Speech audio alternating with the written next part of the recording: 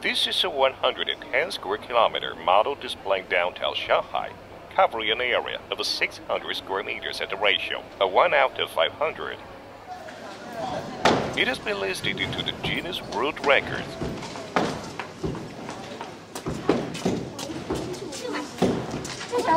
This is a virtual demonstration car showcasing the landscape of Shanghai, a journey of wonder in Shanghai. Wish you a happy journey here and hope to see you again.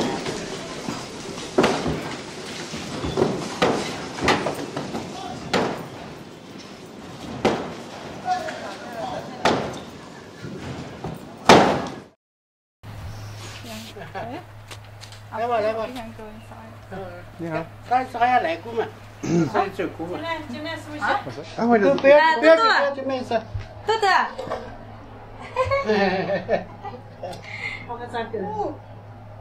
他看了，他感觉这好玩。热会吧？很热。对，就是从什么时候开始住在？他从小就住在这里，从小时候住。他是这地方是生长地。哦。这个阿姨是生在这里，长在这里。哦。哇。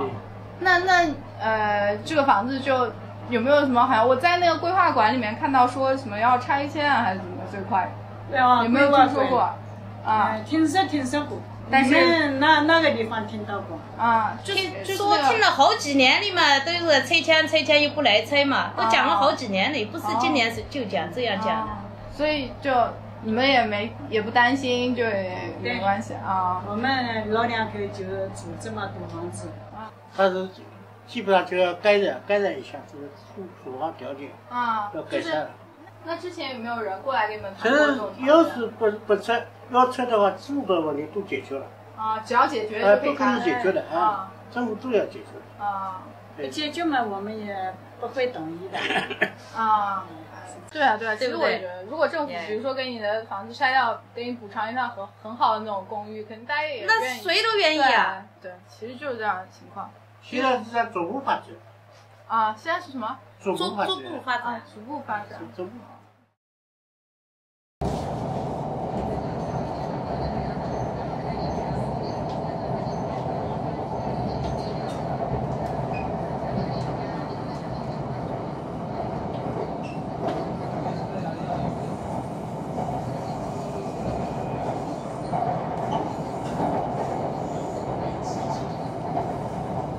到这个阶段，它是个必然的进程。首先，农民是很高兴的，这毫无疑问的，就是说他们很开心，从居住条件改善了，生活环境改善了，是很高兴的。专门要针对他们的，可能10几年前他已经生活方式已经改变了，他们不是真正意义上的农民，搬到小区里面，他不是真正的农民了，他们已经早就不种地了吧，就是反正就他已经就是不是以农业为基础了。所以对他们来讲，他们更向往城市的生活，所以我觉得，反而是开玩笑的讲，就是说应该是做得更城市一些，让他们才更高兴。在中国来讲，城市比农村的它那个各种生活配套啊、设施要好得多，我觉得应该是个好事情。而且这个可能放在全球来讲，也是到这个阶段，它是个必然的进程。但他们生活方式，我觉得就是按照依据以前生活方式，它因为它是平房嘛，是吧？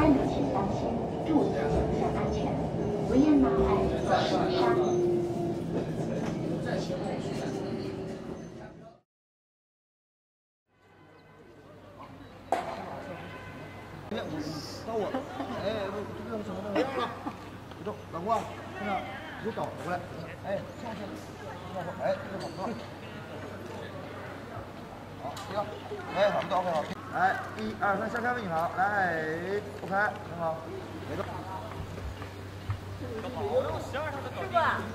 等一会儿走先走哪？我们不是在拍婚纱照嘛，然后想问您一下，为什么要就选在这个泰晤士小镇拍婚纱照呢？因为我感觉这里面比较酒吧就比较洋，我个人的话，我比较喜欢欧式一点的，所以就是这里面的建筑啊什么的都挺欧式的那种。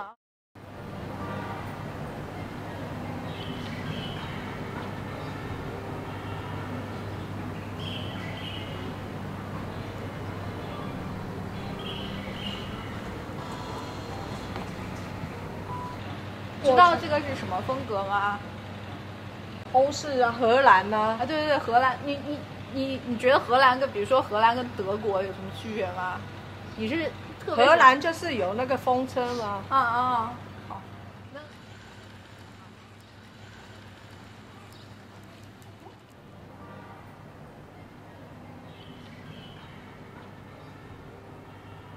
这个是给婴儿用的一个用品的商店吗？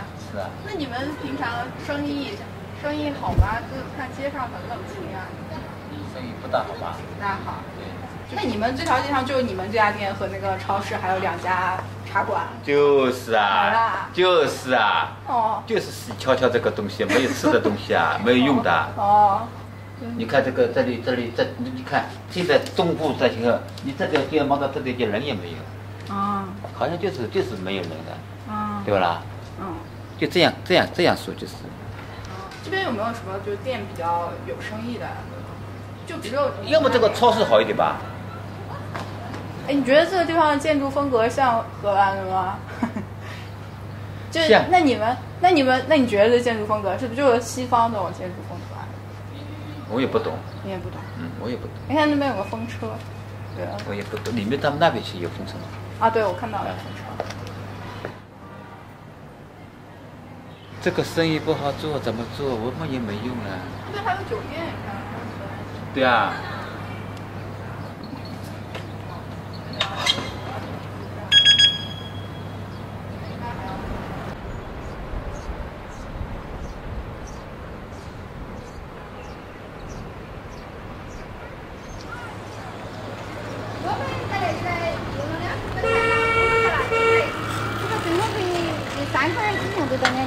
光生活费。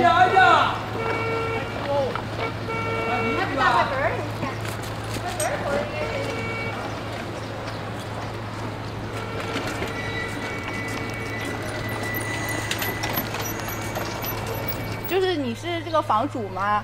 是我们是不是？住在这边多久啦？什么？我们啊？啊。我们这住了几年了？住了几年啦？那你们那个房主就没跟那个就是没有达成协议嘛，所以你们就现在不是他们这地方这个动迁的，他们这个动迁店，这就是我们拆房公司的。这是你们什么？拆房公司。拆房公司啊？你们是拆房公司就被安排住在这吗？还是？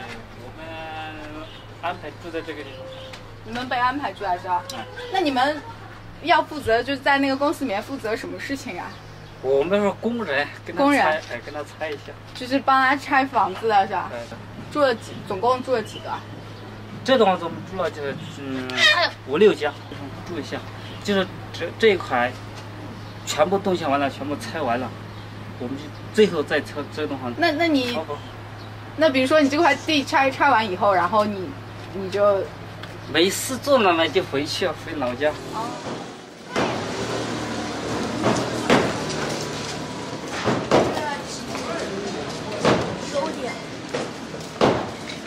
你知道